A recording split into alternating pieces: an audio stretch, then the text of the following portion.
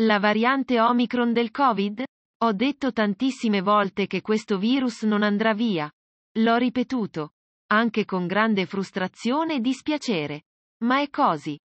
Non c'è nulla di sorprendente in quello che sta accadendo. È successo con altre pandemie e con altre malattie infettive.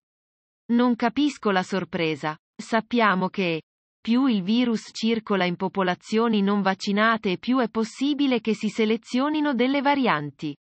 Sappiamo che in Africa il tasso di copertura vaccinale è bassissimo, che alcune varianti ci daranno filo da torcere, che non è detto che quest'ultima sia fra queste.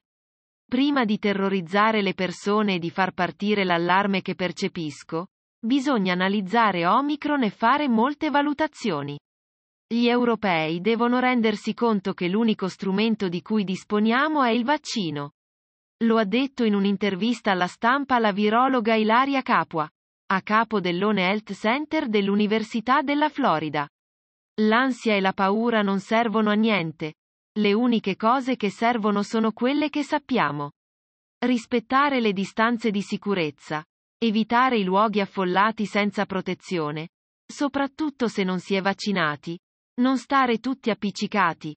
E alzare il più possibile il muro della vaccinazione.